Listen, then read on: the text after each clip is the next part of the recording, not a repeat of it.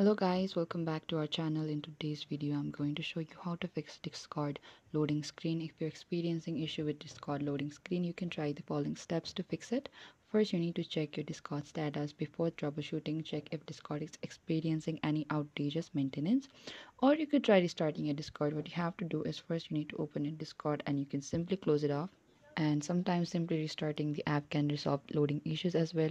Also check your internet connection, ensure that you have a stable internet connection. Discord requires a reliable connection to load properly.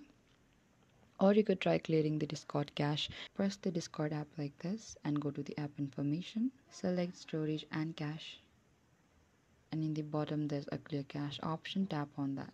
Or if you're using a VPN or proxy, you could also try disabling it and see if Discord loads properly. Sometimes these services can interfere with Discord's connection as well.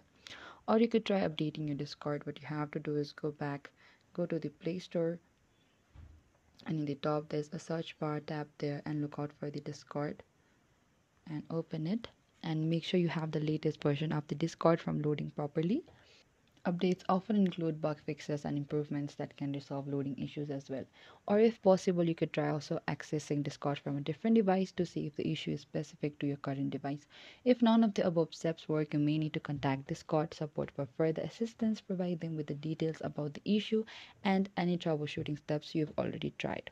This is it guys. Thank you for watching this video. I hope I could help you on how to fix Discord loading screen.